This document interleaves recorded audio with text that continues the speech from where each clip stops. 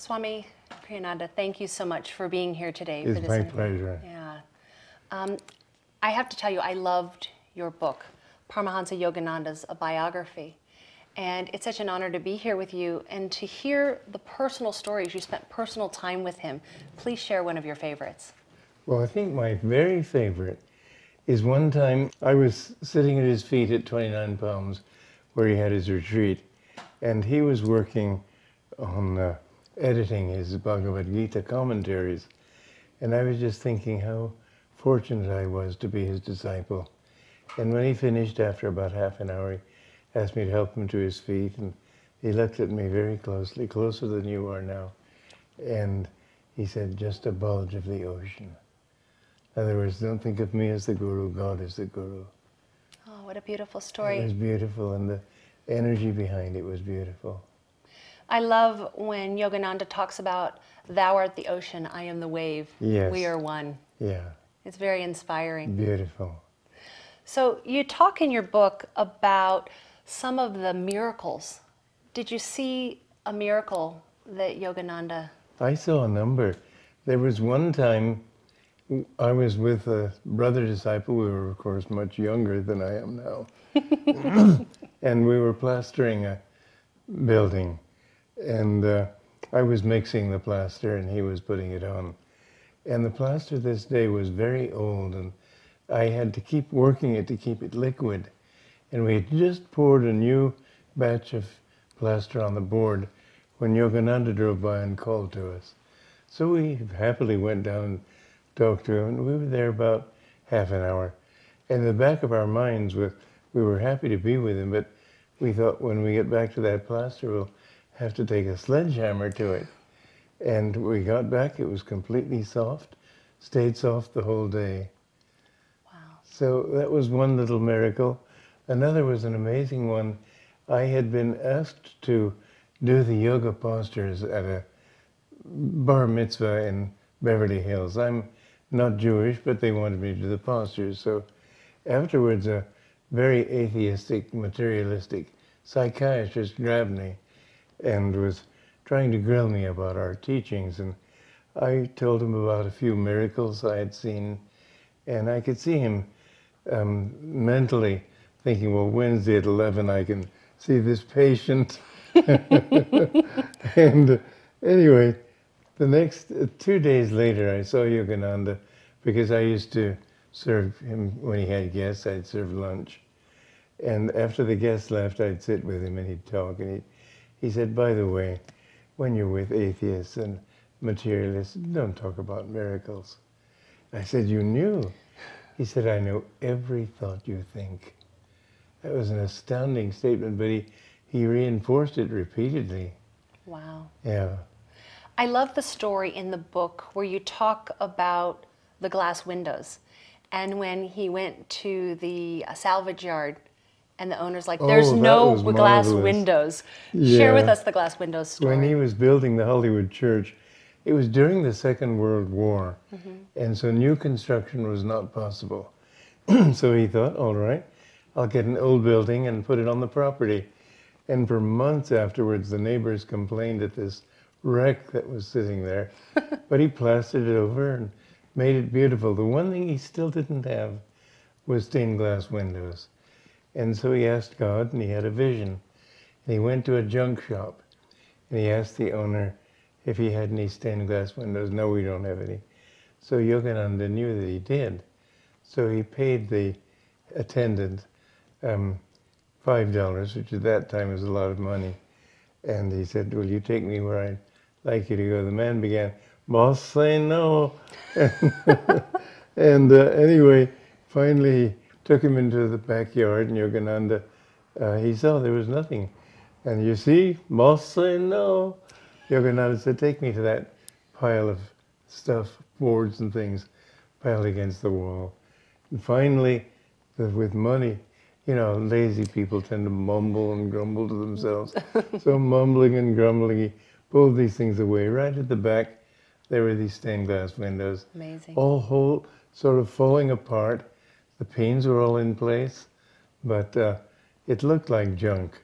He got it for a song, and then he brought it back to Hollywood Church, and they put all the panes in and carefully put gold leaf around it. Now they look like jewels.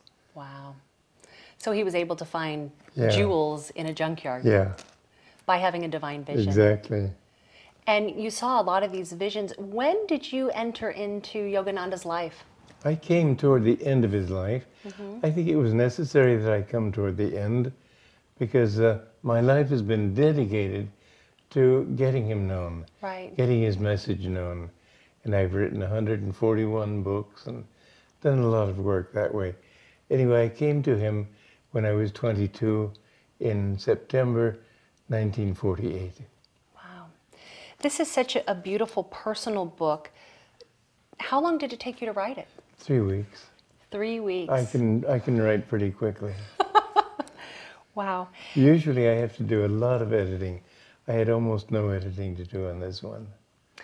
Inside the book, you talk about the concept of magnetism. Could you explain that to Well, you know, us? there are many kinds of magnetism. Modern science is very primitive, and it only knows that sort of thing that you get from a magnet and so on. But people have magnetism. When people, sometimes you meet people, you feel drawn to them. That's magnetism. Sometimes people who are evil will have a magnetism that can draw you down.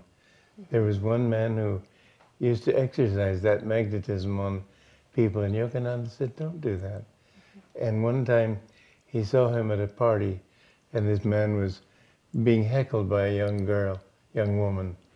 And a few minutes later he looked over, this girl was following him around like a puppy. Yogananda said, I told you you shouldn't do it. He said, I know, but she was getting my goat. So there's good magnetism and there's bad magnetism. Yogananda had extraordinarily good magnetism. In his presence, you just felt clean. And magnetism, it's very important when you shake hands with somebody. The two parts of the body, the upper and the lower, form two horseshoe magnets. And there's a real exchange of magnetism that way. I know he told me, when I was a very young disciple, he told me to stand outside the church when he'd given the service and greet people and shake hands with them. I said to him the first day, I said, please don't ask me to do that again. I felt dizzy because they, knowing that I was his disciple, were drawing energy from me. So he said, that's because you're thinking of yourself. Think of God, and his energy will replenish you. So after that, I thought of God, and I found myself blessed by blessing others. Is that an instruction for all of us? Yes. That we should just think of God? Think of God, and remember, your magnetism, if you're angry, that magnetism will be a downward pulling one. Try to keep your anger to yourself. Try to keep your bad moods to yourself. Yogananda said, I suffer when you have moods because I see that Satan has a hold of you. So there are two forces in the world, and one is the pulling toward God. The other is that outward manifesting power of God in creating the universe. And that's the satanic thing. And we're right on a fence between the two. If we go one way, Satan pulls us. If we go the other way, God pulls us. But our thoughts are not our own. We are transmitting stations for whatever thoughts whatever level of consciousness we're on. So I remember one time I fell into a mood. I was about 22 still. And I tried to argue my way out of it. Trouble is, reason always follows feeling. And so I kept thinking of all the reasons why I should be moody, why this world is no damn good, and so on. And then I thought, well, if my thinking won't do it, maybe something else will. So I sat down and meditated and put my mind here very strongly. And after 5 minutes, I was in a completely different mood. So if you have a mood, don't try to reason your way out of it. Put your mind here. You'll come out of it very quickly. Swami, you teach a lot about meditation. For those of us who are just watching this and want to get started, where can you start meditating?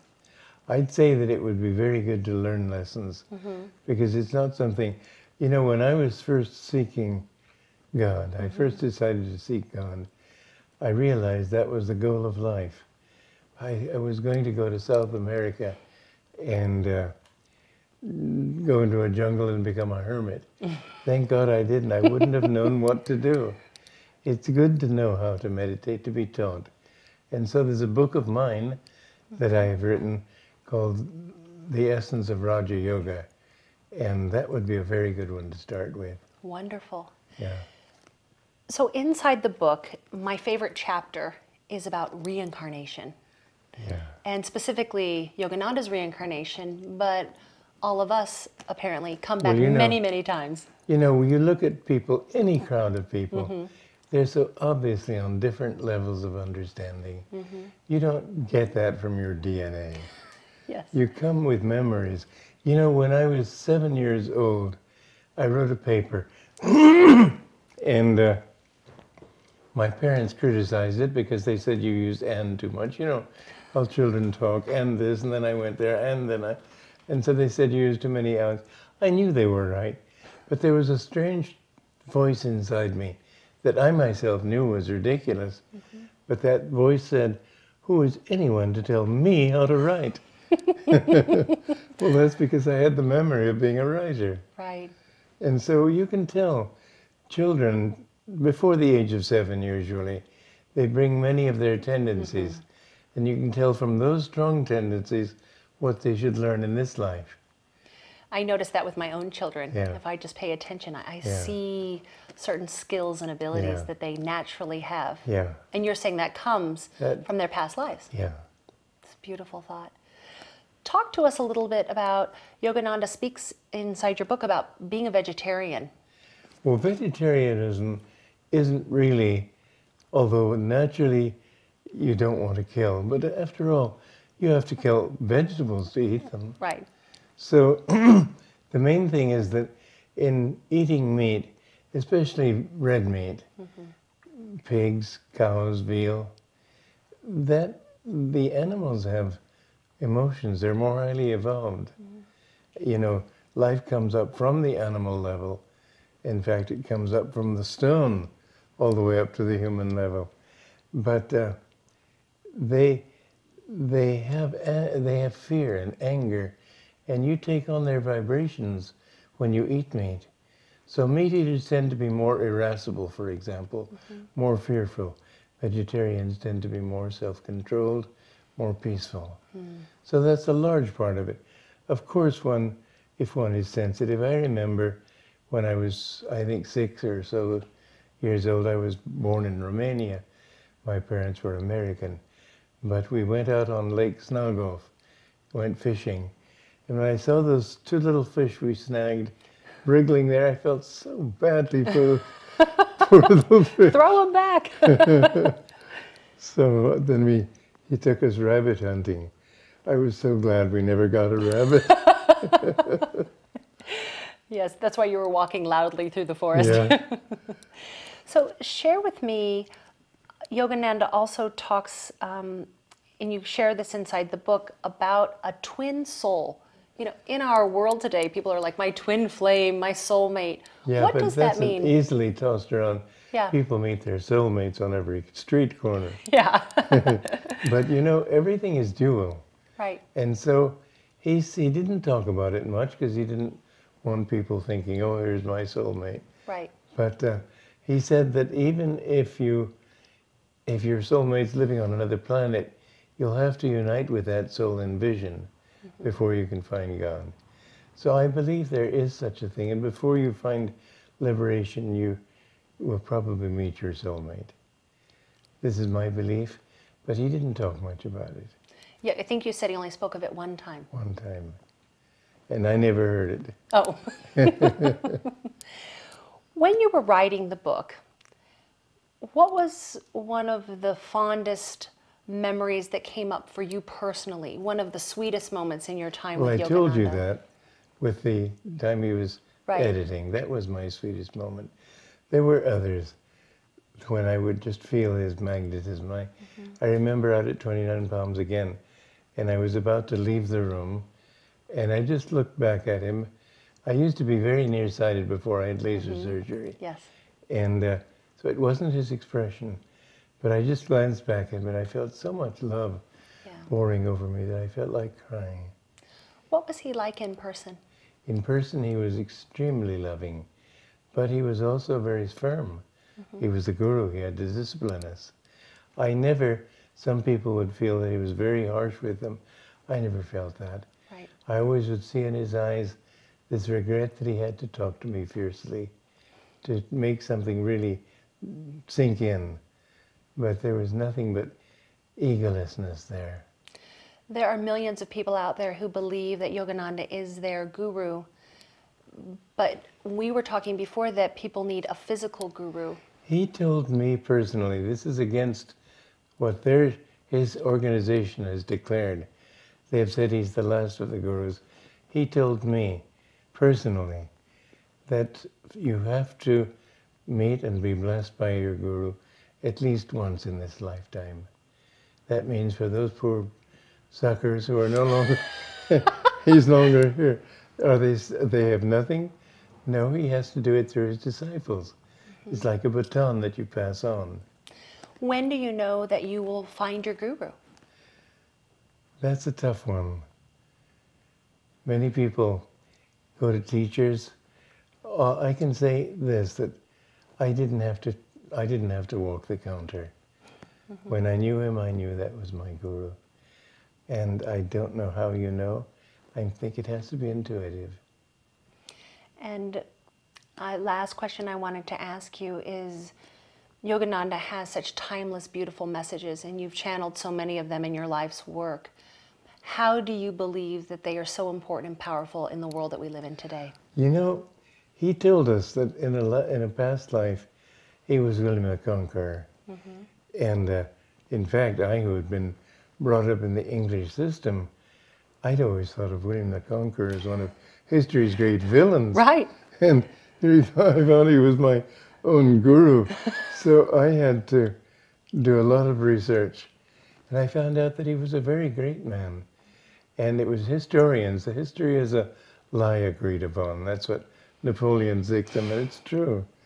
And he, in fact, 430 years after his death, they exhumed his body and found it incorrupt. That only happens to great saints. So his only close friends were saintly people like Lanfranc and Anselm and so on. And he was a very wise person, very self-controlled. And he had to be fierce because he lived in a fierce age. He was an avatar. And here's the difference.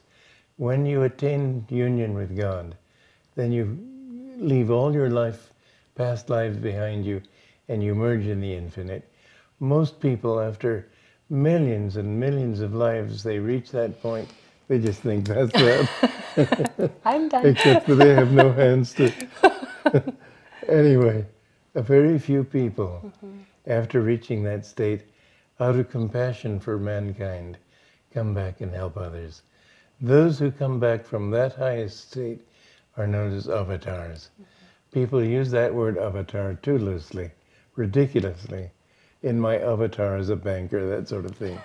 No, a real avatar is one who has attained union with God and then comes back into this world with that complete freedom, and he can, like Jesus Christ, he was an avatar. Buddha was an avatar. Yogananda was an avatar. There have been others, but not that many. Those avatars, they may come back many times. Yogananda said, I killed Yogananda long ago, many lifetimes ago. No one dwells in this body but God. And he wrote in a poem called God's Boatman, I will come back if need be 1 trillion times, as long as one stray brother is weeping by the wayside. That kind of compassion is hard to understand, because what it means that they defer their final complete merging in that bliss to help mankind. What a beautiful promise from Yogananda to all of us. And in fact. Yes. Well, Swami, I just love this book. I want to show the cover of it, and there are just countless It's got beautiful many pieces. stories. Yes. You know, he couldn't write about himself. Right. And he couldn't write about his greatness. He couldn't write about his miracles. There are at least 60 stories in this. Yeah. I just that are loved not it. in the autobiography. It's beautiful. Thank you. Thank you for the gift of this beautiful book and your time today. May I tell you one more miracle? Oh, please. It's in this book. Okay. It's really amazing. He said, a master will only reveal these things to highly advanced souls. Mm-hmm. And one of his most advanced disciples was Mr. Black. He lived in Detroit. And Mr. Black came to Encinitas to visit Yogananda.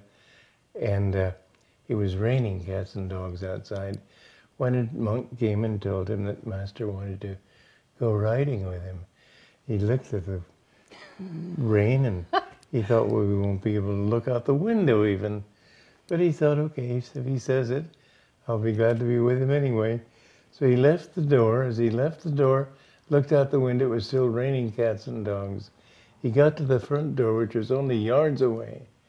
He came outdoors, blue sky, dry ground, dry car, and Yogananda looked at him. He said, for you, Oliver. That he could change the dream to that extent, that suddenly the rain hadn't happened. Mm-hmm. That was an amazing thing. Amazing. Yeah.